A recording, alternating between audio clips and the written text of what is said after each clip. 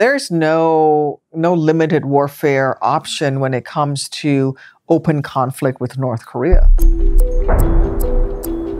We're talking months of fighting. You're going to see large amounts of artillery, large amounts of munitions dropped from aircraft, from B-52s, B-1s, B-2s. You're going to see a shelling of the terrain on the Korean Peninsula that you only see in the movies from World War II and the Korean War. This is a very brutal, very deadly regime. In the event of a military conflict on the Korean Peninsula, we have a situation where we could potentially be talking about the second, third, and 11th largest economies in the world engaged in a military conflict. The scale of fighting will be greater than anything we've seen around the world since the Korean War, not just on the Korean Peninsula.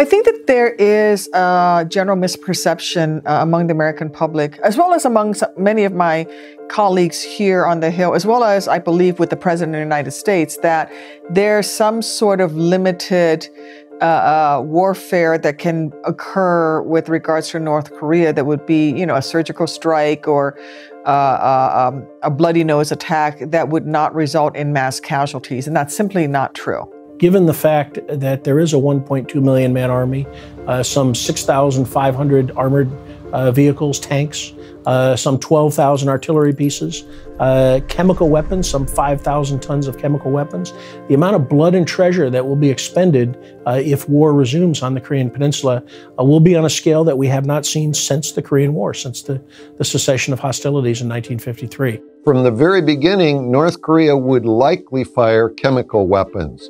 Potentially thousands, if not tens of thousands of rounds. We're talking about 25 million people in Seoul from all around the world, not just Korean citizens, a possible 100,000 dead within the first few days and 10,000 a day after that from just a conventional attack. I don't think there needs to be any other reason to be concerned about this than just that alone. And then the U.S. President Trump, would have to decide, how does he respond to that kind of thing? It has been waiting for the right conditions in the past 65 years. And at some point, when it deems it has the advantageous position, or when it has no other option, it may very well attack South Korea, seeking to unify the peninsula under the northern regime's control for one single purpose, and that is to ensure the survival of the Kim family regime. According to our commanders in Korea, they could fire something in the neighborhood of 500,000 artillery rounds, shells and rockets within the first hour and continue that pace for probably several hours. South Korea would, of course, retaliate, using their artillery to try to suppress the North Korean artillery fire. And so they would be firing into Pyongyang just as North Korea would be firing into Seoul, the capital of South Korea.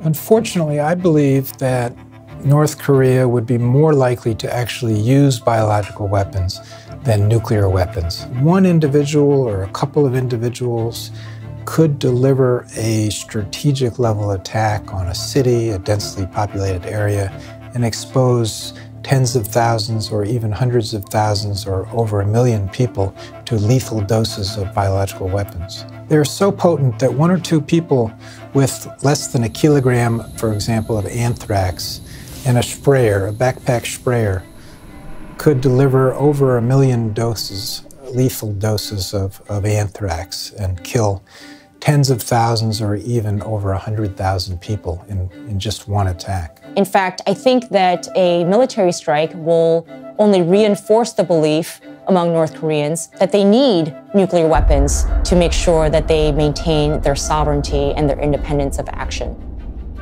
In the historical literature, we talked about a concept called use it or lose it. As soon as we start attacking North Korea in a way where they could lose their weapons, they will be tempted to use them. So if we want to destroy his nuclear weapons, he may well start using them so that he can get some utility from them. And that's an outcome we really don't want.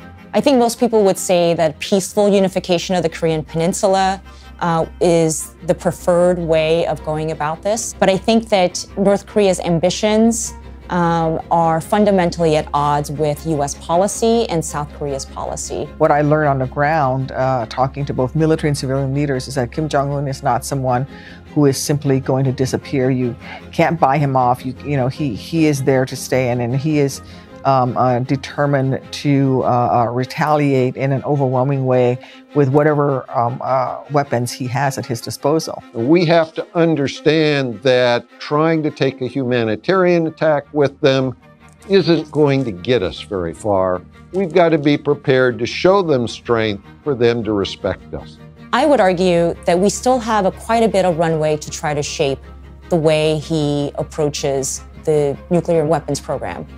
I think that sanctions have never been tougher. There are internal stresses in the regime as the sanctions take hold, and the diplomatic isolation will continue to damage the regime's ability to gain hard currency for its weapons programs. Now, I think we owe it to ourselves and to our allies and for global peace to let the maximum pressure work its way on North Korea.